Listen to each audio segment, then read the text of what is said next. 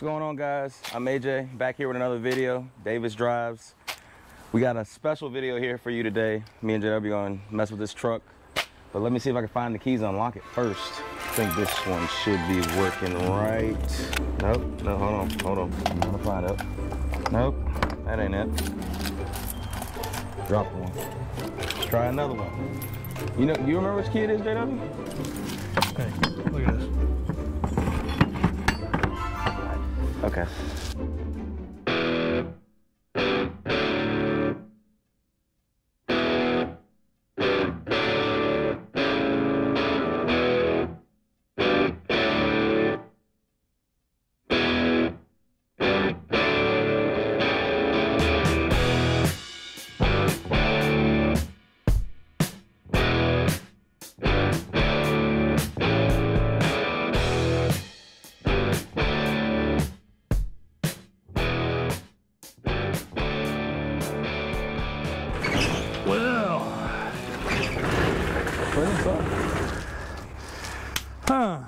Nice block.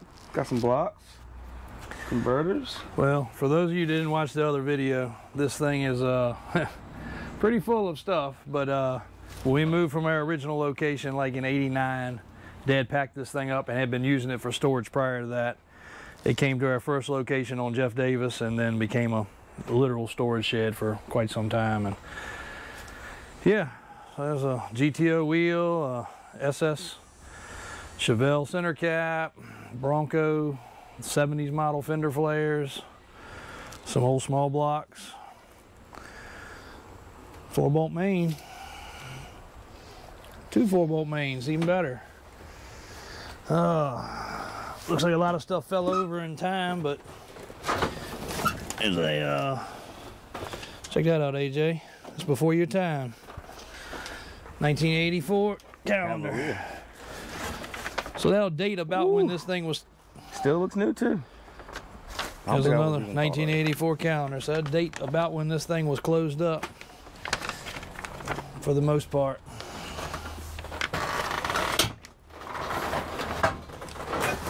I don't even think I was thought of yet. Yep, some pretty interesting stuff. 1-barrel carburetors, 8-track radios.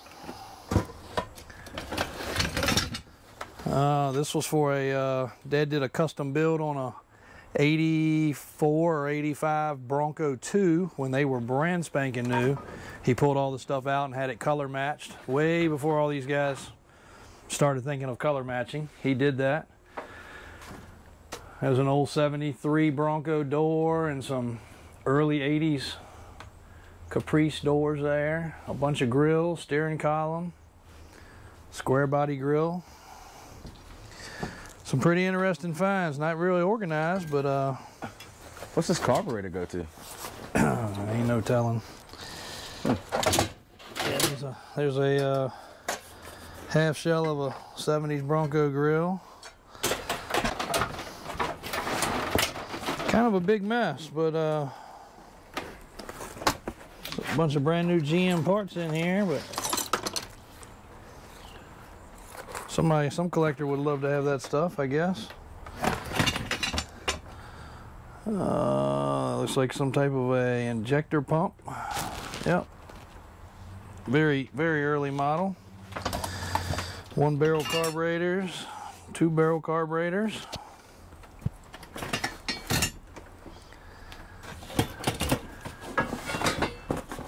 There you go, AJ. I'm gonna let you have this. It's not an Alpine, it's an Alpine. You can add that to your stereo right there and get you some extra tunes going on. Oh yeah. Oh yeah. Got a fader. Hook it up to some nice subs. See how it does. An Alpine, all fine. And here is a cellular mobile telephone. What? With a lock. That's where you would hook your handset. It was like actually the size of one in your house. And this was what you would mount in your car. I think he would keep this mobile so you could use it. That was where your antenna went. That was some other port there, and I think that's where you hooked that. But cellular mobile telephone, and you could take this out and it wouldn't work. It would remove it so it would disable it. That's pretty old school there.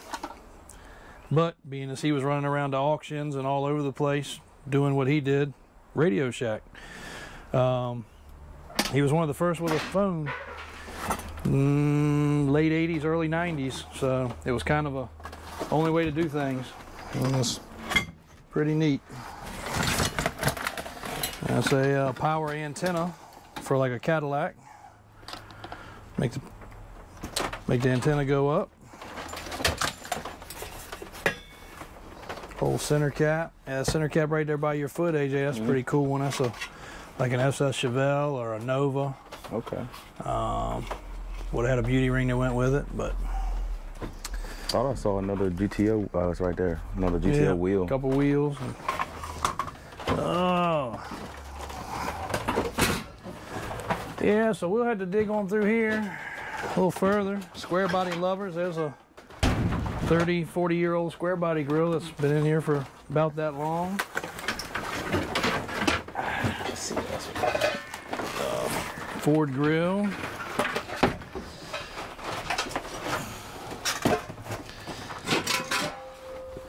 Mustang hubcap from a 70s Mustang. And this is off a Galaxy. We just sold one of these cars. That's an XL Galaxy hubcap for a 500. Looks like all those full sets of those hubcaps in here. What is this?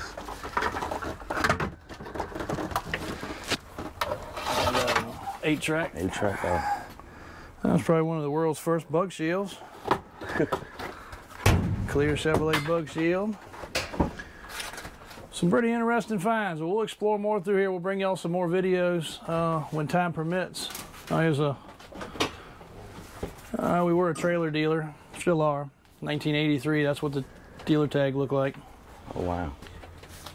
Yeah. So yeah, this thing's been closed up since the 80s. 84. Everything in here. Not much is much newer than the 80s. 3 different 84 tags. That's a trailer dealer tag also. Lots of square body stuff. We'll definitely have to explore through here for some OE tail lights. Well, we appreciate you guys watching. A little time capsule here, kind of interesting.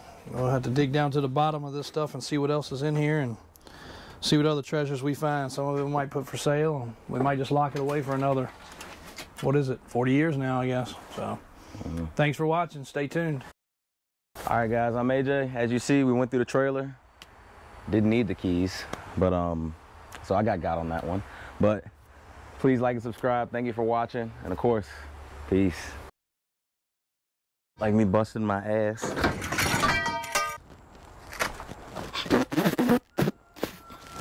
Nasty. I got something in my damn eye. All right. That's a wrap. I done got ate up by these damn mosquitoes. Mosquitoes are better than ticks. Touche, touche. Might be some of those back here too. Ooh, gotta go.